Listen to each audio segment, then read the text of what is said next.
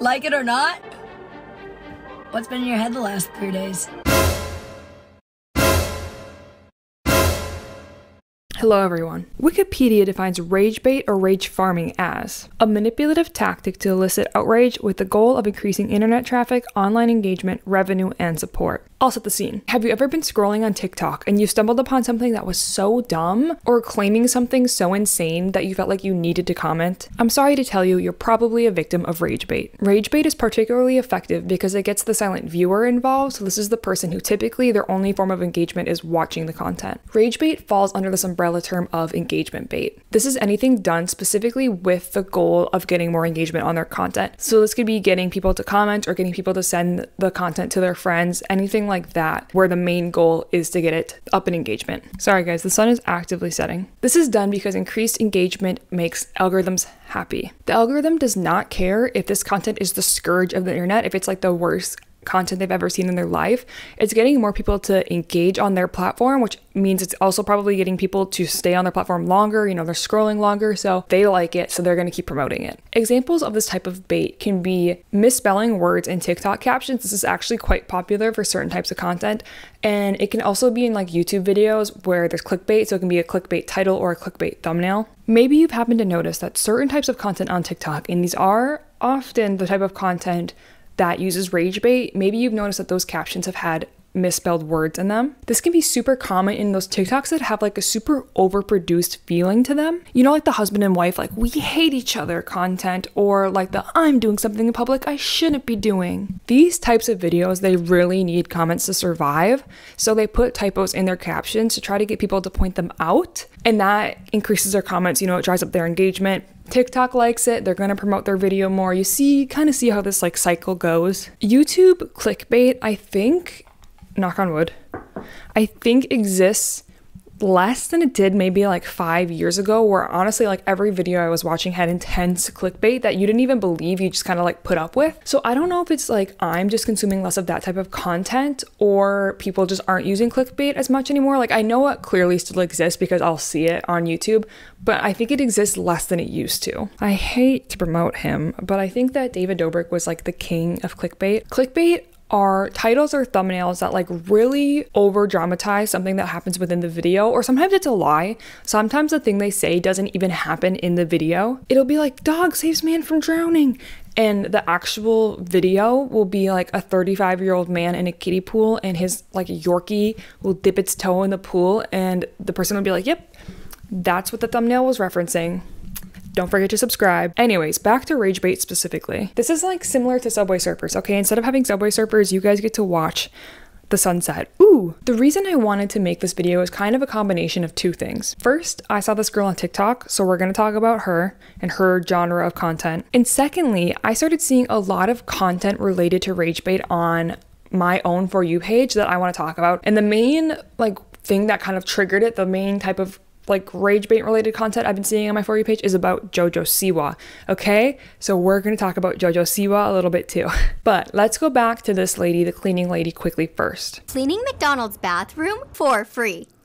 The McDonald's employee asked what the f I'm doing. She left to go get her manager. I need to clean fast. I truly believe my title is not being dramatic. This is like some of the worst content I think in like mainstream internet. You know, like some of the worst content that people are consistently consuming. People aren't raising a red flag about it, they're continuing to watch it, and it's like making my eye twitch a little bit. Or maybe it is raising flags, but there's still a huge percentage of people who are consuming it anyways. This girl does cleaning videos where she just goes into fast food restaurants that she does not work at, and she starts cleaning the bathrooms like unprompted, and she just like gets on her hands and knees and starts scrubbing without permission. And she does it in this very childish voice. Like her narration is very childish, acting like she has not had a developed brain for many years. Cleaning McDonald's bathroom for free. She's like, am I not allowed to do this? Is it illegal to clean here? It's like, no, like obviously you're not allowed to do this. You know you're not allowed to do this. You don't work there. These companies are open to so many lawsuits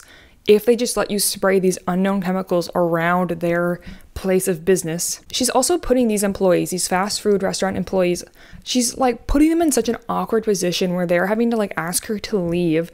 It's very uncomfortable. You know, she's putting their jobs at risk. It's like basically asking for a repeat of the Chick-fil-A girl. Barbecue sauce, or do you have like a buffalo sauce? No Chick-fil-A sauce?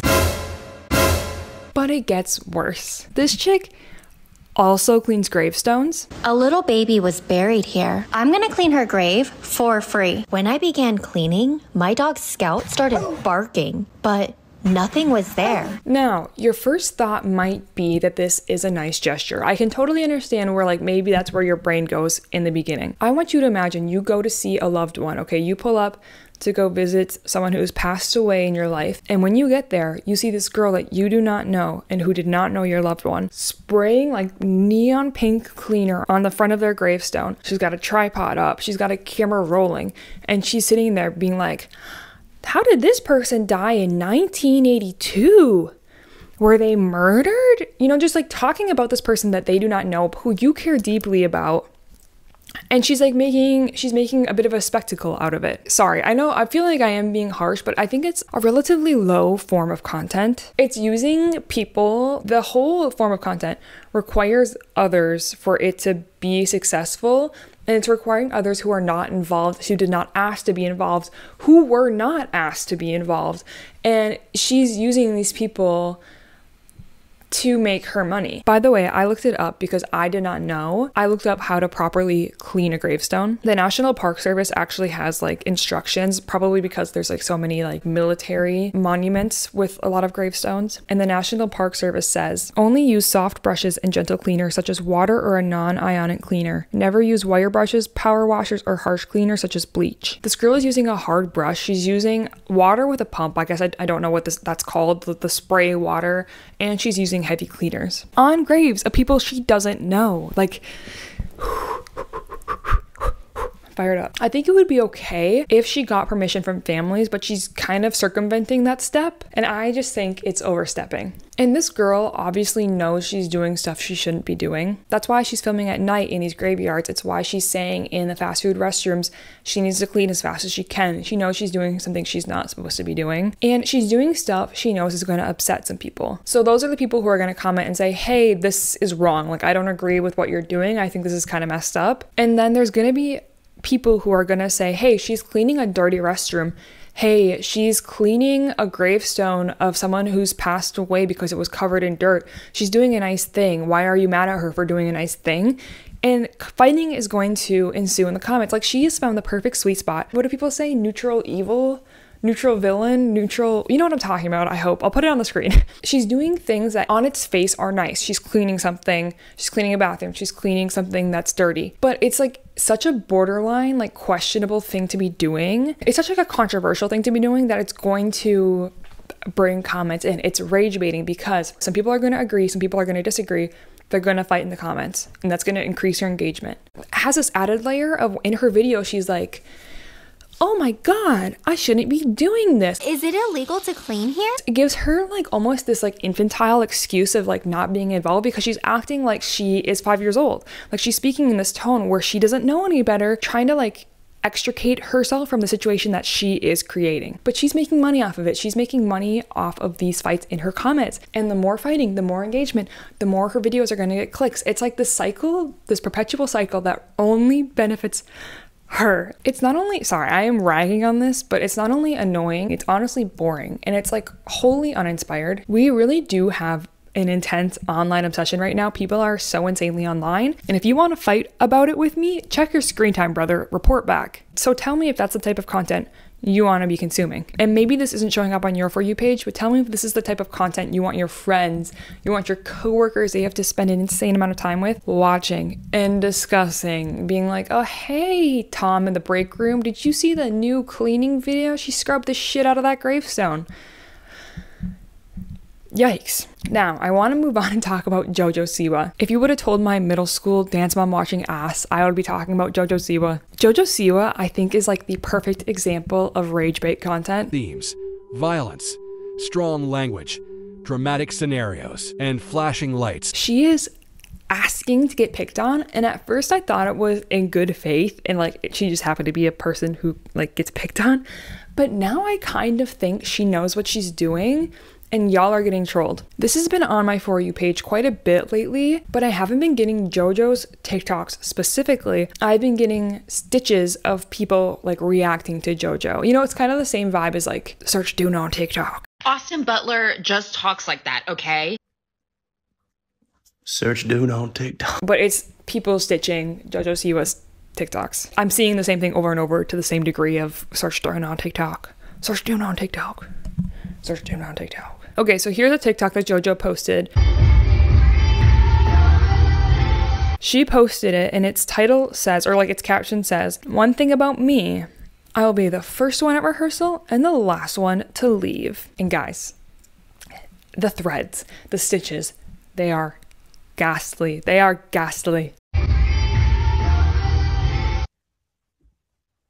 I have seen at least 3 different stitches of people pausing the video on JoJo's dance, 3 different angles of her like of dance move that she's doing being frozen, and it's like I'm trying to be the better person. I have seen people commenting in the comments of the stitched video, talking about the comments, a little meta moment, the comments of JoJo's videos being like absolutely like I said, ghastly, just like her getting flamed in the comments on her videos. And you might feel a little bad for JoJo, I understand this. But then you realize that these people are playing into JoJo Siwa's pop locking and dropping hands. Her engagement is through the roof because people just need to spit their joke. And the jokes are funny. I must admit the jokes are really funny. Date of it, 10/31 is not only Halloween, but it is also... But you have to realize that these comments are dollar signs in JoJo Siwa's eyes. You're paying her directly. JoJo posted a TikTok kind of recently of her crying in her Lamborghini. And people did have thoughts. We gotta find it. I should call my mom. I don't want her to see me cry. You're rich and famous, I'm sure you'll be fine. Crying in a Lambo, life's hard for real. Don't want your mom to see, but us is different. You know, it's like all things along the lines. I felt like I was reading mean tweets, you know what I'm saying? Like the celebrity reads mean tweets, that's what it felt like, just reading those right now. But it was all things along those lines, basically. And like valid, but you guys are literally funding her Bobo-mobile, okay? You are to blame. Y'all are Frankenstein and she's just the monster. You reap what you sow.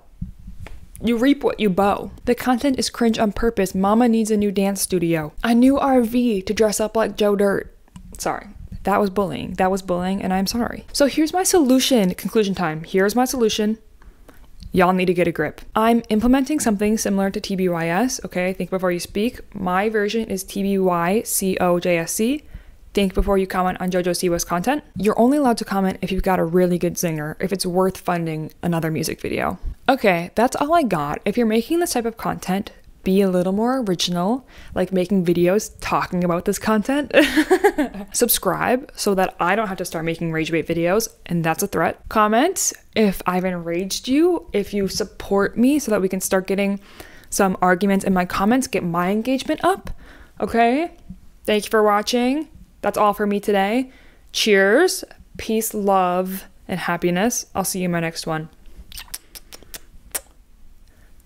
Bye. Oh God. Okay, here we go. TBYS. TBYCOJSC. TBYOJSC. JSC. TBYO. TB. Oh my God. TBYCOJSC. TBYCOJSC. TBYCOJSC. TBYCOJSC. TBYCOJSC.